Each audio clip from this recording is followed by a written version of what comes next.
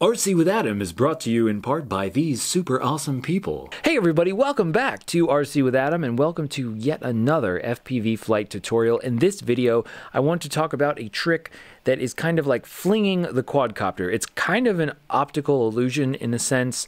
There's a lot of style involved. So let's get into liftoff and try this out. So here we are at the hay bale, straw bale level in liftoff. I'm using the Ladrib Skyliner, and here are my rates and settings just for your reference. We've been pretty much the same thing through this whole flight tutorial series. And let's see, my camera angle is 30 degrees. That's pretty good freestyle, middle of the road kind of camera angle. So in another video, we talked about momentum, and we're going to be using momentum to our advantage in this trick. So the idea with the trick is kind of like we're coming up to an object, maybe a tree, and we sort of fling our quadcopter around, and it looks, we come up to the object and it looks like our quadcopter sort of gets flung off into space, kind of like this, and it has a neat look. And again, you can make it look different ways and kind of add your own style and that sort of thing. But when I was thinking about how to explain how to do this kind of trick, I was thinking that really the main factors are that you start with a lot of speed, you do a fast movement, and then a slow movement. And that kind of gives you, I don't know if you call it an optical illusion, but it gives you the sense of we're coming up to something fast, and then we kind of get thrown in a direction, and then we slow down. So I guess it gives a sense of like a lot of action at first and then very little action.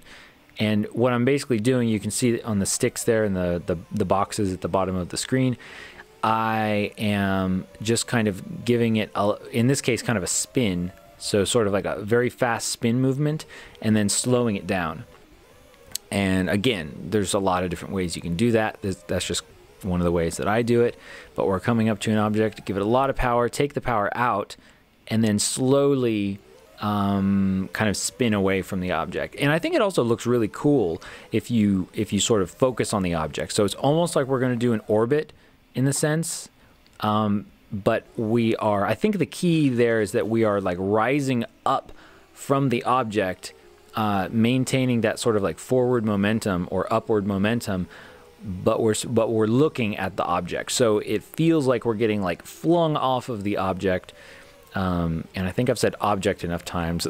In this case, the tree, and then we can go in a different direction. Of course, you could do it more vertical, kind of like that, or you could do it more like you're flying along, and maybe one of these straw bale things, and we kind of do that number, almost like like the 360 spin we talked about in this series as well.